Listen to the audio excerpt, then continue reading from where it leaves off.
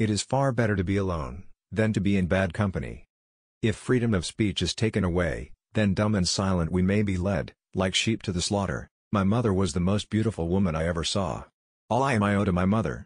I attribute my success in life to the moral, intellectual and physical education I received from her. Human happiness and moral duty are inseparably connected. 99% of failures come from people who make excuses. I hope I shall possess firmness and virtue enough to maintain what I consider the most enviable of all titles, the character of an honest man.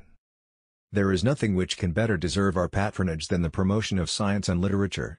Knowledge is in every country the surest basis of public happiness. Labor to keep alive in your breast that little spark of celestial fire called conscience. Perseverance and spirit have done wonders in all ages.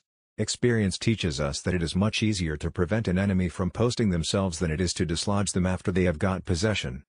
Let us therefore animate and encourage each other, and show the whole world that a freeman, contending for liberty on his own ground, is superior to any slavish mercenary on earth. Happiness depends more upon the internal frame of a person's own mind, than on the externals in the world. The harder the conflict, the greater the triumph. Perseverance and spirit have done wonders in all ages. The turning points of lives are not the great moments. The real crises are often concealed in occurrences so trivial in appearance that they pass unobserved. Where are our men of abilities? Why do they not come forth to save their country?